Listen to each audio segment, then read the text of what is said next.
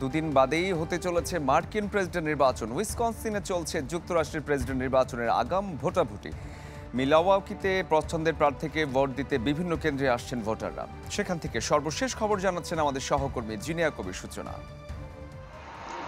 বিগত বছরগুলোতে মার্কিন যুক্তরাষ্ট্রের নির্বাচনের ক্ষেত্রে দেখা গেছে তরুণদের ভোটের ব্যাপারে আগ্রহ কম, তবে এবছর কিন্তু বিষয়টি ভিন্ন। এবারে নির্বাচনে দেখা যাচ্ছে তরুণদের বেশ আগ্রহ রয়েছে এবং তারা মূলত গুরুত্ব দিচ্ছে জলবায়ু নীতি, গর্ভপাত নীতি এবং মূল্যস্ফীতি এবং অর্থনীতিকে কিন্তু তারা সমানভাবে গুরুত্ব দিচ্ছেন এবং এক্ষেত্রে খুবই কাছাকাছি অবস্থানে কিন্তু ডেমোক্রেটিক পার্টির কমলা হ্যারিস এবং রিপাবলিকান পার্টির ডোনাল্ড ট্রাম্প।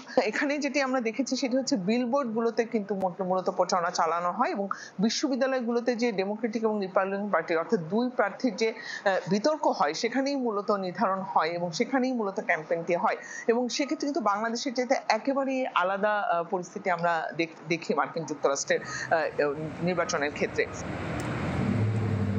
এরই মধ্যে 40টির মতো অঙ্গরাজ্যে আগাম ভোট গ্রহণ চলছে। আমি আছি এখন মিলাওকি শহরের উইসকনসিন সিটিতে এবং এটা মিউনিসিপাল বিল্ডিং। এখানে কিন্তু আজ সকালেই খুলে দেওয়া হয়েছে আগাম ভোটের জন্য যে পোলিং বুথ, সেটি খুলে দেওয়া হয়েছে এবং সেখানে কিন্তু আমরা সকাল থেকে দেখেছি যে মার্কিনিরা ভোট দিতে আসছে। Democratic because I'm a woman, I'm an indigenous woman, I'm a queer woman, and I know that the Democratic National Party cares about me, and I don't feel the same for the other parties. I don't tell anybody who I voted for because it's confidential. It's the only obvious sane choice. I support the Democratic Party. As a woman, I think that's really important in this country.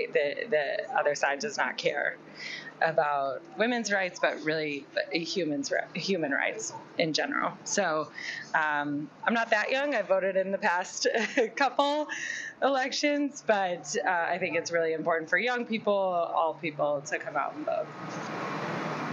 একেবারেই আর নির্বাচনের বাকি নেই এবং মার্কিনিরা সবাই আসলে এটি নিয়ে পুরো বিশ্ব আসলে তাকিয়ে আছে এই নির্বাচনের দিকে।